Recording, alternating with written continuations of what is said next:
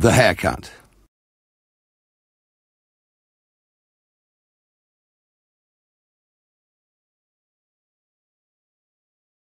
Dad persuaded Kipper to have his hair cut at a hairdresser's.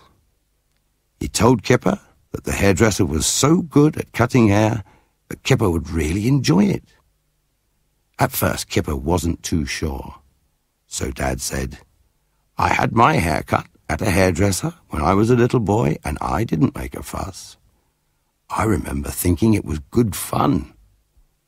"Well, all right," said Kipper. "But if going to a hairdresser is such fun, why does Mum always cut your hair?" "She doesn't always," said Dad. "I tell you what, I'll have my hair cut at the same time as you. I bet you I won't make a fuss." So Dad took Kipper to a hairdresser in the high street. It was called Snip's Hair Salon. The shop looked very bright and attractive. Snip's is a good name for a hairdresser's, thought Kipper.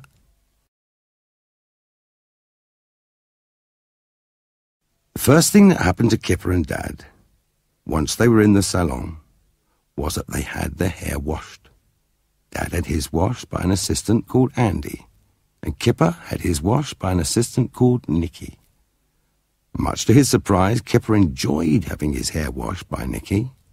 She didn't wash it in the way Mum did it at home. Instead, Kipper sat with his back to the basin and he leaned backwards. The basin didn't have taps. It had a special hose that Nicky could control by pressing a little trigger on the end. Nicky was very careful not to let any water run onto Kipper's face. Next to Kipper, Andy was shampooing Dad's hair. "Be careful with all this foam," Kipper heard Dad say. "I don't want shampoo in my eyes. I hope you won't let the water run down my neck. You will make sure the water isn't too hot, won't you?" "Dad's making a bit of a fuss," thought Kipper. After the shampooing was finished, Andy and Nicky sat Dad and Kipper on different chairs in front of a big, long mirror. "Excuse me, sir," said Nicky. "What would you like me to do with Kipper's hair? Shall I give him a trim?"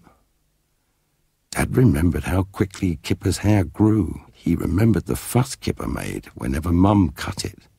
And last of all, he saw how expensive it was to have a haircut in the salon. So he said, "No, not just a trim. I think you'd better cut it short. Yes, quite short." "And how about you, sir?" said Andy.